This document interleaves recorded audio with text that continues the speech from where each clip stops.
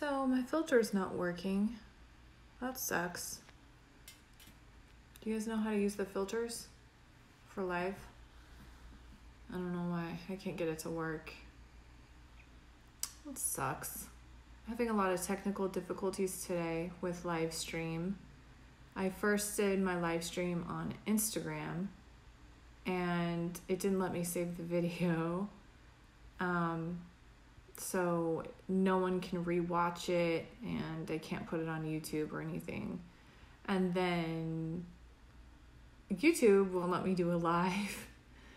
So I have no idea how many of you guys will actually watch this on Facebook, but I'm hoping that I can save this video and put it on YouTube. That would be amazing. So supposedly this is supposed to be the crown filter, but I don't see a crown.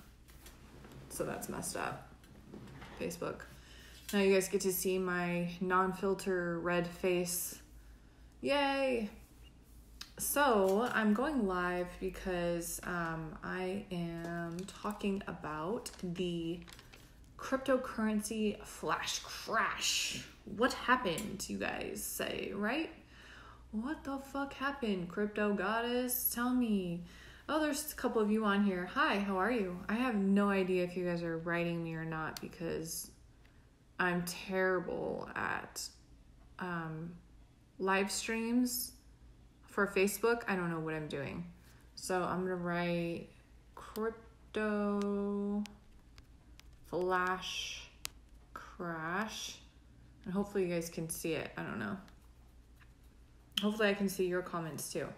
So anyway, a lot of people are wondering what is going on. No one really knows 100% what causes what, but there is a pretty heavy indicator that the flash crash was based off a few events that happened this week, and one of them was Libra getting killed by Congress in court. Well, I don't know if you'd really call it court, but maybe a meeting with Congress this week. And there was a lot of archaic people in the room that do not really understand technology, definitely don't understand blockchain technology, don't understand Bitcoin at all, any form of cryptocurrency. And they were very strongly against Libra coin and everything that it represents. They were saying that Libra coin, there's no use for it because the US dollar is perfectly fine and it's dominating the world right now, so there's no use. And the only people that aren't okay using the US dollar are criminals. So obviously they have no clue what they're talking about. They have no clue about crypto, no clue about Bitcoin, no clue about Libra. They don't understand how this will be helping the world. They don't understand how this will be helping the US economy. They assume that it's going to be used for bad, and it's just super naive on their part. So Mark Zuckerberg, you know, like him or not, was the smartest guy in that room and told Congress that it's important that the US has a really strong crypto coin because China is about to come out with their own coin, and we have to get ahead of this. And especially if they want the US to be have the strongest currency, you know, for a long, long time. You know, right now, the US dollar is the strongest. However, we don't know how long that will last. So it's always important to think ahead. And Mark Zuckerberg knows a lot about that, but the Congress does not. So that happened. And then they had some of their major partners back out of Libra coin. They had American Express, MasterCard, PayPal, a bunch of major partners for Libra back out, scared. So that crushed Libra coin. It super crushed Libra coin. And it's potential that it could have hurt so bad it may not launch in 2020 as planned. We don't know. Mark Zuckerberg is very determined to make Libra coin work, so we'll see. But I think that him playing his case about making sure we have a powerful currency to beat China is pretty powerful, and hopefully they took that to heart. But anyway, a lot of people think that all cryptocurrencies like in the same bucket together, especially whales that are new to investing in cryptocurrency. They're maybe using a broker and a hedge fund to invest in cryptocurrency.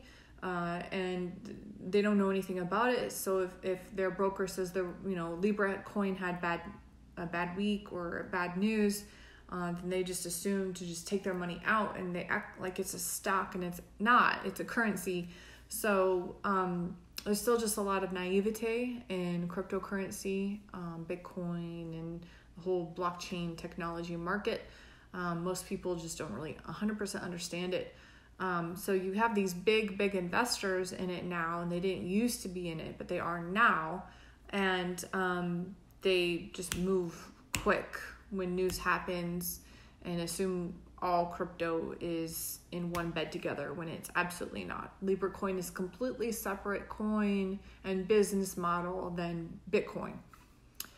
But, not all people are educated. So that's what the market is running on. It's running on uneducated people, and it's a brand new technology, and there's still a lot of people are unaware about what is going on, and they just have to, rely on their broker or whatever to make decisions.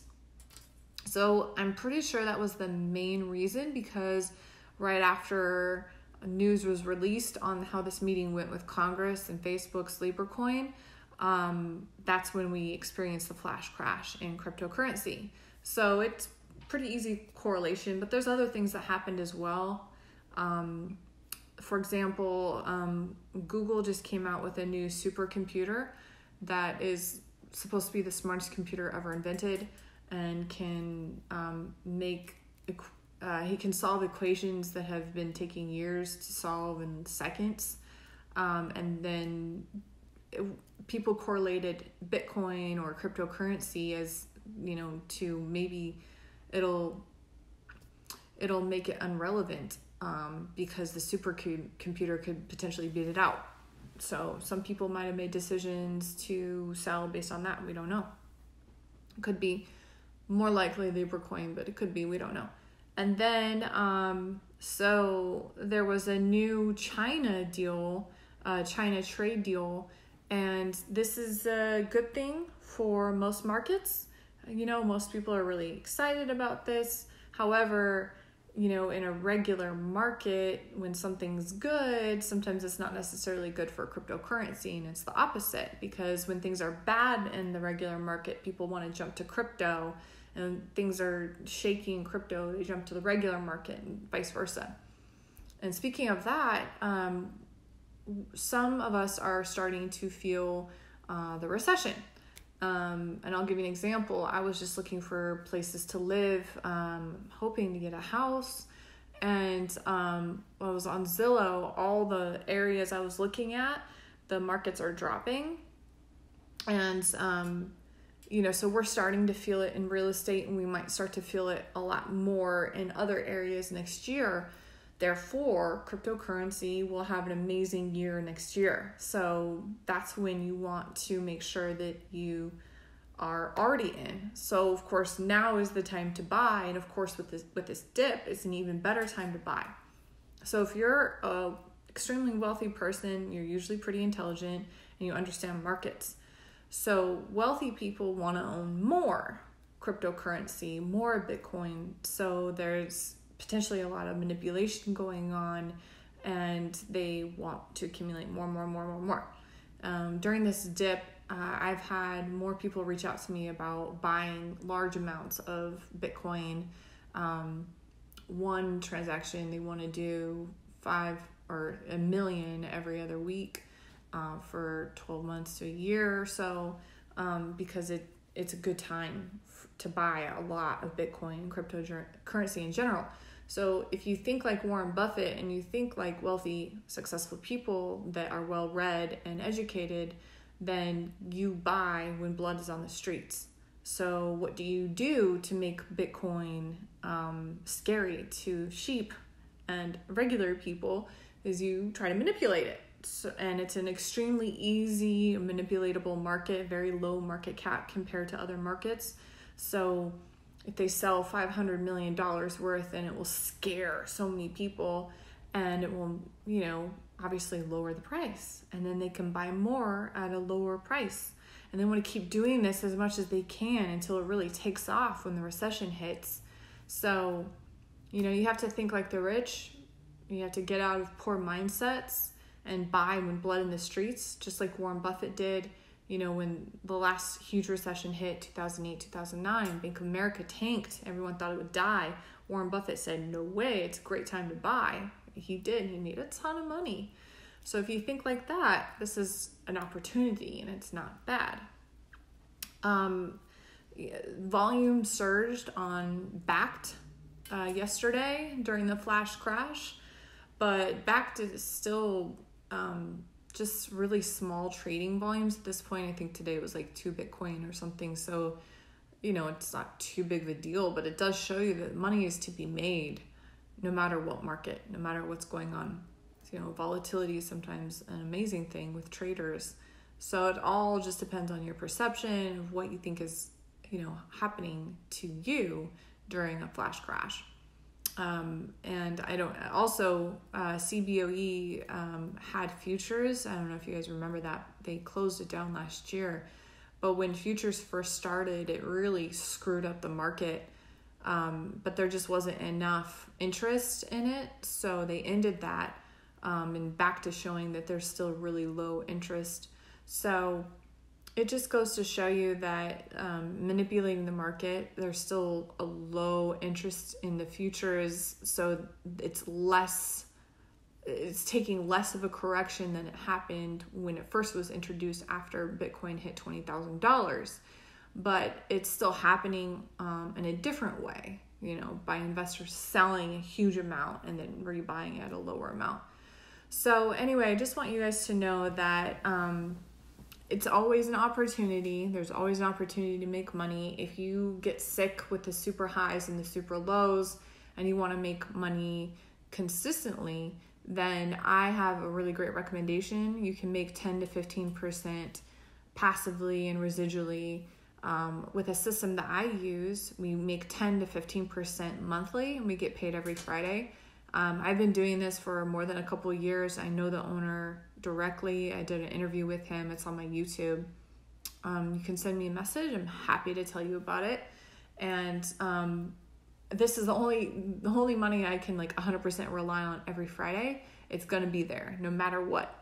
All the other money as an entrepreneur, I cannot rely on. I cannot rely on how much my online jewelry store will make. And by the way, I just started an online jewelry store, alliceonme.shop.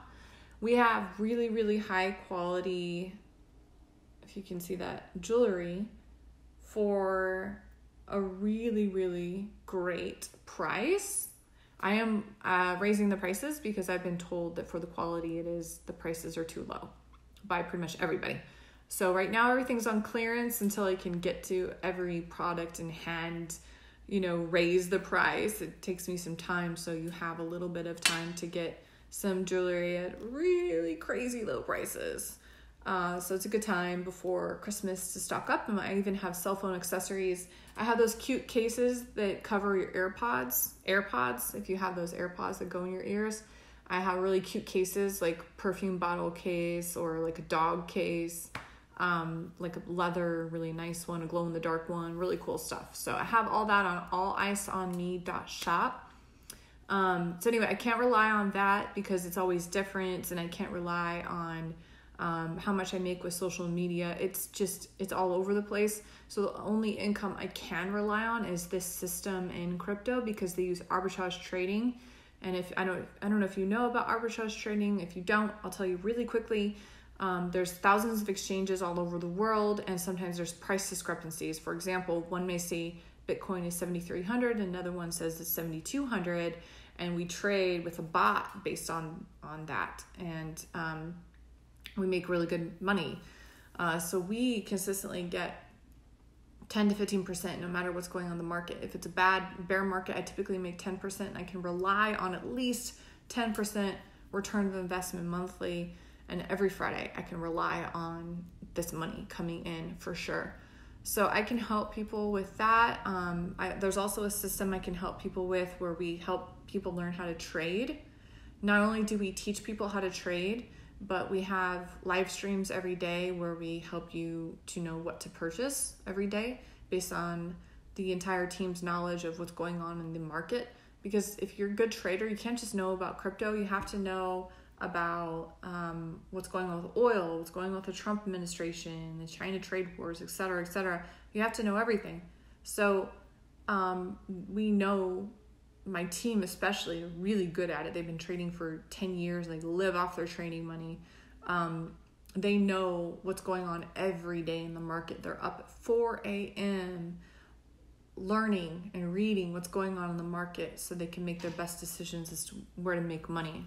So they tell you and suggest how to make money and then teach you how to do it yourself. So I help people with that. Let me know if you want to learn more about that. Let me know if you guys have any questions.